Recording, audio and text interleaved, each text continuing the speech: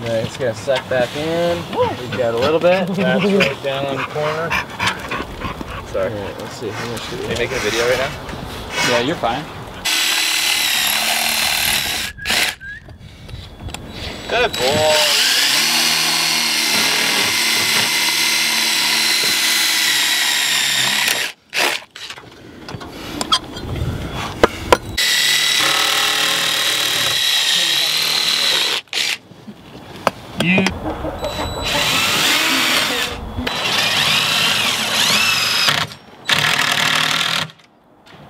So one thing I get asked about, probably more than anything, is how to make the straight wall system work. First thing you're going to need to consider is building up this platform. It may seem really high, but that's mainly because this greenhouse is so out of level that we had to build this wall. You want to be about 2.5 to 3 feet up off the base of your hoops. Then you'll set your axle bracket or axle brackets, depending on the size of your greenhouse, up on top of here. Next, you'll need to find that magic point of how long your 1-inch EMT and your 1 3/8 inch EMT need to be cut to for your particular greenhouse and your situation. In this case, we found 7 feet to work out really well for both pieces. And what you'll see here, once we mount this bad boy in, it'll telescope out to our farthest reaching points. Let me stick this bolt in real quick. Bend out.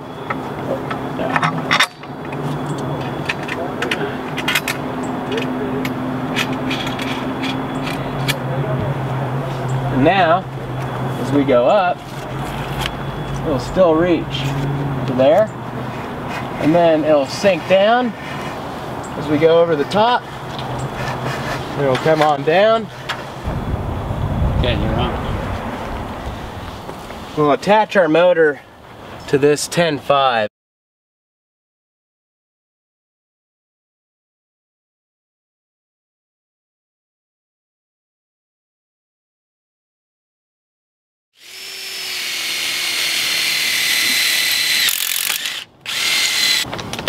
So then this little bolt and nut come in the box with your motor, and this just mounts right through there. And you'll notice the motor can adjust itself a little bit. That's totally fine and actually helps things. Okay. Now you'll notice in the box with your motors you'll have 2 cups. One of them has 1 hole on the back side that's threaded. The other one has 2 holes unthreaded. This is for a pen system. You won't be needing this one. This is the one you're after. This just attaches right over the shaft. And you have the little set screw. Goes right down there into the shaft.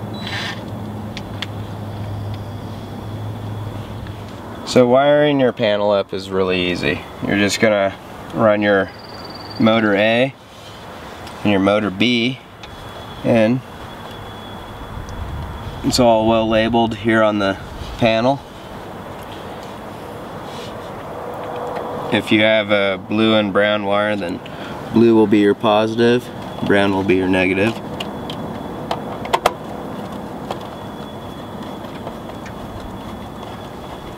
And if you have this backwards, it's no big deal. Your motor will just turn the opposite direction. Okay. So we have zeroed out our motors. You see the green dial is all the way to the stop on 0. So now I can go ahead, I'm going to drill out my holes.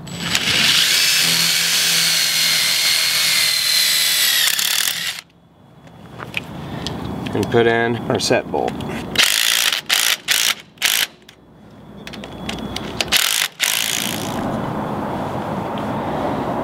Before we roll this up for our first time, we're going to want to make sure that we set our dials far enough that we'll actually be able to see what's going to happen.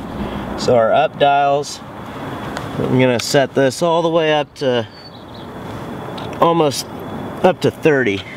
So this will make 30 rotations before it stops on its own, which means I'm gonna need to stop it myself. So what we're gonna do is we're gonna let it roll up, and as soon as we come to a point where part of the roll up is gonna be hitting the center ridge beam, we're gonna stop it down here just by pressing the down on our controller. As we start rolling for the first time, we want to be extra careful to keep an eye on both sides of the greenhouse. We want to look for any spots that it's going to get hung up on, or anything we may have missed along the way.